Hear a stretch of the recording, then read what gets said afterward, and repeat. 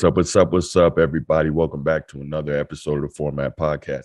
This won't be a long one. Just wanted to give some thoughts on a recent development. NBA Commissioner Adam Silver is considering changing the format for the All NBA team selections. Now, this one is interesting to me because, as you know, I came up in a different era of basketball where things were a lot more defined, let's say.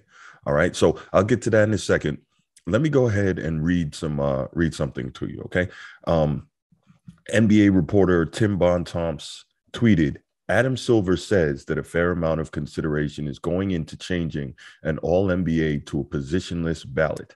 The current system may result in some inequities, referring to Nikola Jokic and Joel Embiid being unable to both be on the first team.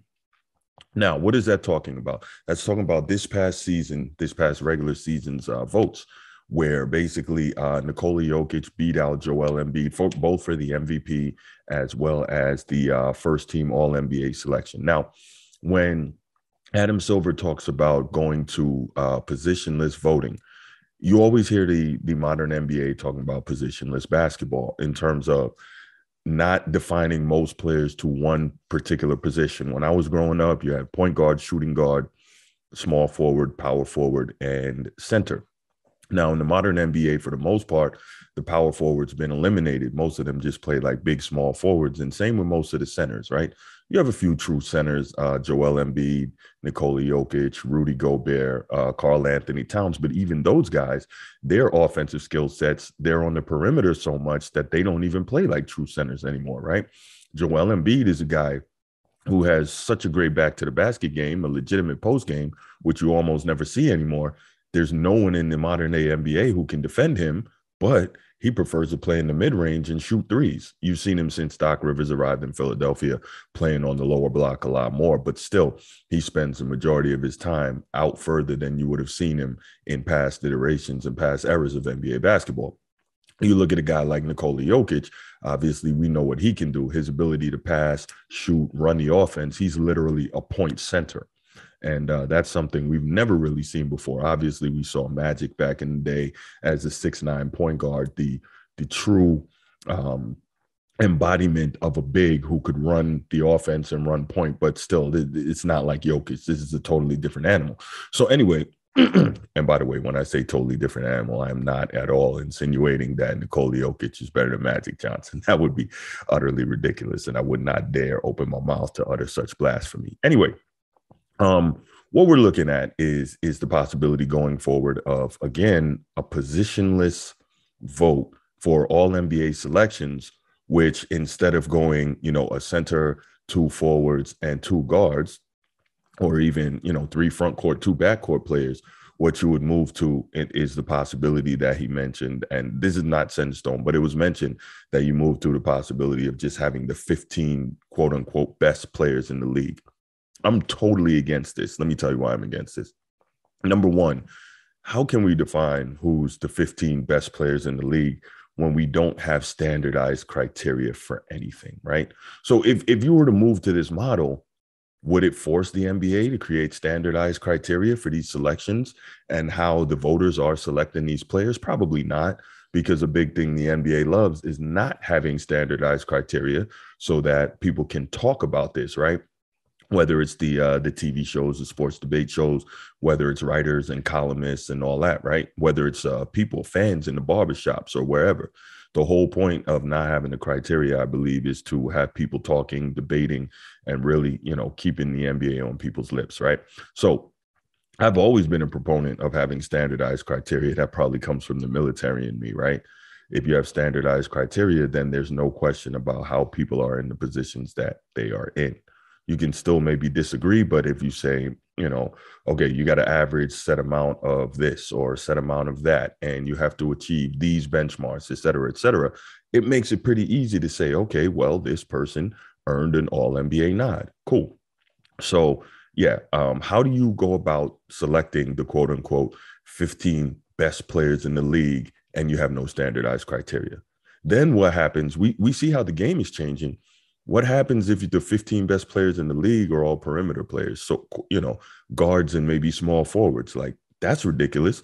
At that point, are we going to punish a player who happened to be born 7'1" or 7'2" just because of the size they were born, right?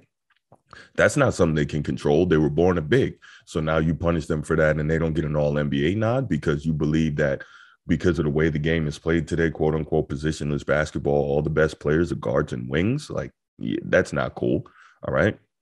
Another reason I disagree with this, you're going to be costing people money, right? We know that the big, especially the traditional back to the basket big, has lost so much of its importance in the modern game, right? And there's a lot of things tied to, how people perform, et cetera, right?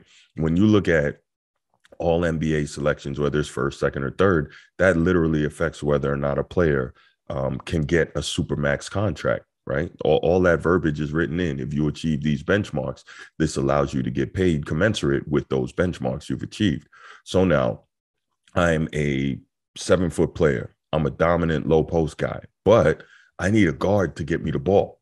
In the modern day NBA, most point guards don't know how to make a post entry pass. The analytics will tell you that the back to the basket post up is the worst shot in basketball, right? So you have all these things. I can't get the ball because the guard won't give it to me. I can't get the ball because I happen to be a 7-footer with a dominant low post game, but the coach I have doesn't want to allow me to dominate the way I'm capable of dominating.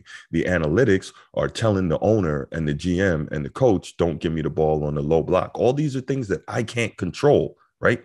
But because of that, and now you're going to change the way the all NBA voting is done, right?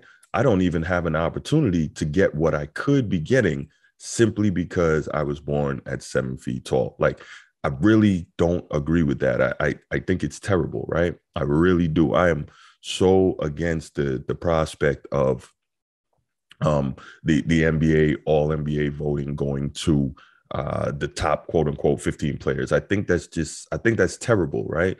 Especially with the modern game's insistence on going away from true bigs and playing everything, in the fast pace and space game and not giving them an opportunity to shine when this game was made for them, right? Think about this. If you're Joel Embiid and you go play on the block, who in the modern day NBA can really defend you? Rudy Gobert? It's probably about it. And he probably can't, right? Excuse me. Because Joel Embiid has a myriad of low post moves. He has tremendous ability down on that block. There's nobody who can defend him in this NBA. But number one, he hasn't been trained to consistently go down there, bang, and dominate. That's not the era that he came up in. And number two, he doesn't have a coach or coaches that are designing play schemes and offensive systems around him getting busy down there. So what's he doing? Playing more from the mid-range and even shooting a lot of threes. Not a good look. Now, I'm not against that being a weapon or a tool in his toolkit, being able to step out and knock down the three or being able to step out and knock down the mid-range. We saw guys like Patrick Ewing, Hakeem Olajuwon, David Robinson, dominant in the mid-range game, but these were also guys that could go down there, get on the low block, put their hand up, get the ball, and get you a bucket or a foul or both. Joel Embiid, for whatever reason, doesn't seem to want to be that guy. He's capable of being that guy. He doesn't want to be that guy.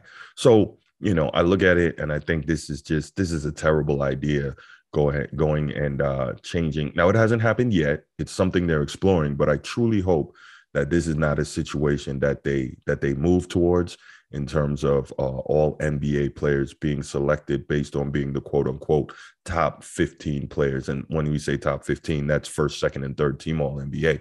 Instead of doing that, I truly believe they at least need to keep it 3 front court, 2 back court.